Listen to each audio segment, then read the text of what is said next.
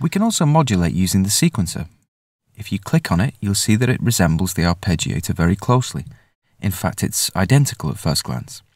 And it does the same kind of things. It modulates a sound via a step sequence.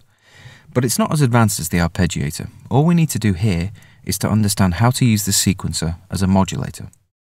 So how do we apply that to a sound source? I've loaded up a basic saw wave. And you'll see that when I hit the key, the sequencer moves along each step in accordance with me pressing a key. But it's not actually assigned to anything, so I'm going to do that now. Let's go into my source page. I'm going to choose the source filter cutoff as my parameter because you can hear it easily. I'm going to turn the modulator on and I'm going to select sequencer 1. That's now modulating, but the filter isn't turned on, so we need to turn it on and bring the cutoff down. And I'm going to add a little bit of resonance and drive to make it bite a bit more.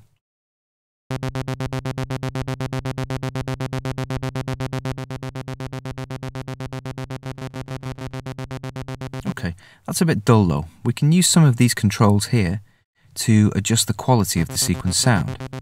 So add some swing.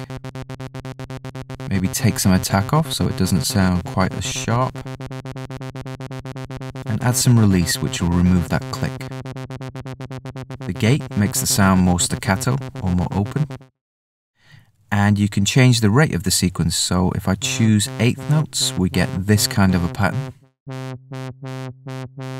And if I choose something really long, like 1 bar, it will take a bar to move from one step to the next.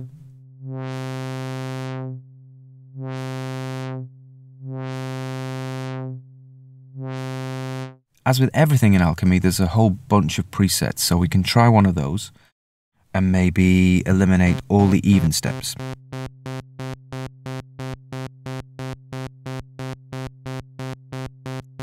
Or we could, let's clear that completely, we could draw our own pattern.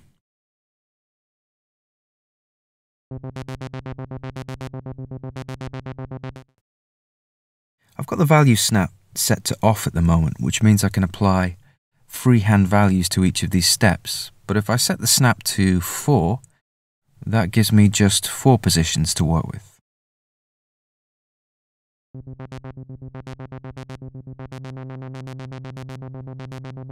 Remember, when you're using a filter as a modulation source, the orange line indicates how much of the sound spectrum the modulator can work with. The more it contracts, the less available frequency spectrum that you have to work with, and vice versa.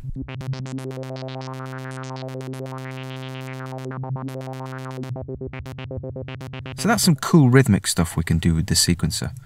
But what if we wanted to, say, emulate a modulated 303 acid bass line? Well, we can do that. The first thing I'm going to do is select pitch data.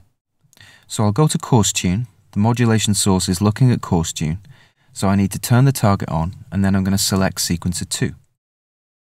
Now the value snap is turned off, but if we select, for example, 12th notes, that gives me 12 positions in the step, and that of course corresponds to the pitches in an octave. Now on the sequencer itself, I can turn the depth down. The value is pitch data, so the depth is expressed in semitones. I'll set it to 12 semitones. So we have an octave of pitch to work with on the course tune.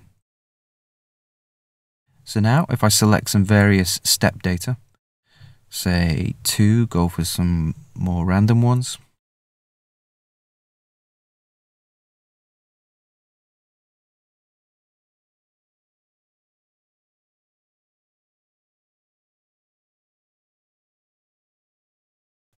Just randomize it. Let's hear how that sounds. That's kind of cool.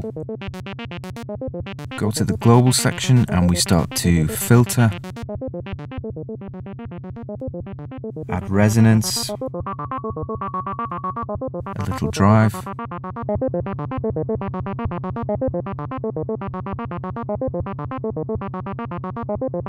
We can change the attack, release,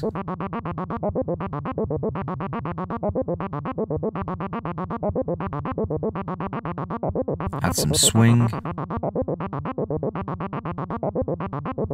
Cool. Now remember, of course, that because you're not using note data to create arpeggiated patterns as you would with the arpeggiator, you can play chords, and they will all be affected in the same way.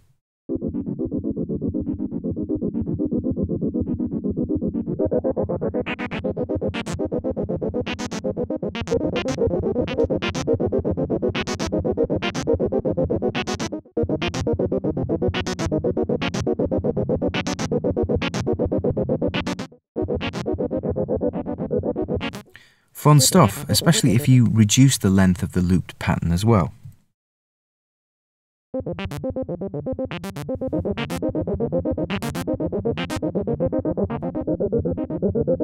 You can get some really fun stuff going on.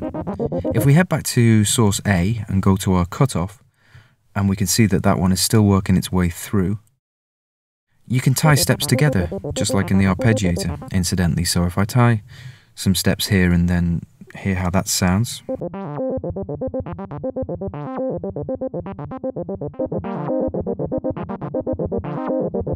It behaves just like the arpeggiator. You can tie those steps together, which gives you lots of room for very creative editing possibilities.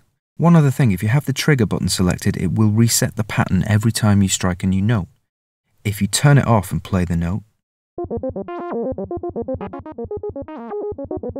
you'll see that the pattern moves through regardless of which note that I'm pressing on the keyboard.